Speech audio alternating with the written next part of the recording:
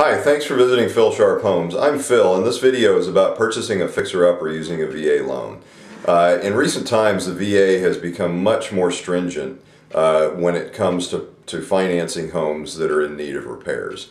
And their underlying motive is protecting service members. A lot of people are under the belief that it's because of the economy and all the foreclosures, and the VA doesn't want to get stuck with a fixer-upper house, but really the motivation is to protect soldiers. They feel that as a service member you are not necessarily qualified as a contractor, as a remodeler, so on and so forth. And there have been problems in the past with folks buying fixers and feeling that maybe they were more skilled than they thought they were. And sometimes I go out and look at them, and I've seen some real wrecks that people have gotten into trying to fix up their homes. The way that this is dealt with, well, from the get-go, listings will typically contain verbiage that states what kind of financing the listing agent thinks the home will be approved for. And the bare minimum is cash, and we do see listings quite frequently that will say cash or cash and conventional. And conventional, although you would think this might mean something different, conventional means a local loan from a local bank, not a traditional mortgage.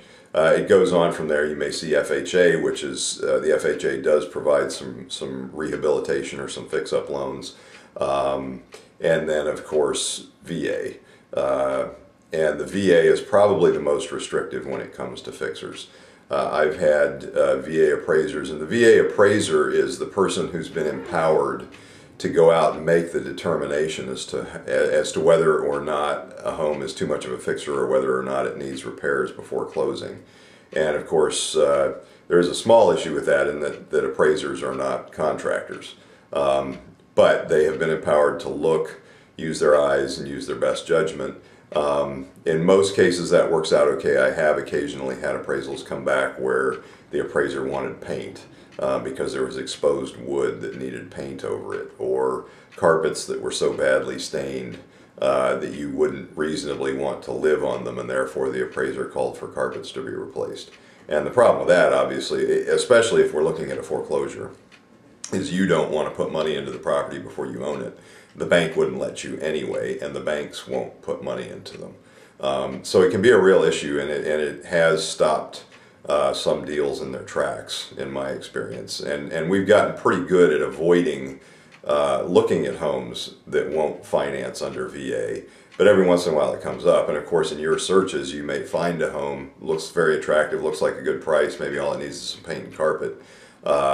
The seller may not even consider a VA offer if they're concerned that the VA won't allow it to be financed, because the seller doesn't want to take the property off the market for 30 to 45 days only to find out that you can't get a loan. So fixers have become kind of an issue in this market, and they have become kind of difficult to buy. So if you're looking at anything more than paint and possibly carpet, you really need to have your eyes wide open, or you may get an unpleasant surprise that you can't close on the house, and you may not find that out until after you've paid for an appraisal. So there again, you also need to rely on an experienced real estate agent who's been out there in the market, who understands the market, who sells lots of houses, and who knows what will and will not go VA. So thanks for watching my video. I'm Phil Sharp with Phil Sharp Homes. I hope I can be of assistance in your move. Please subscribe to our YouTube channel, and have a great day.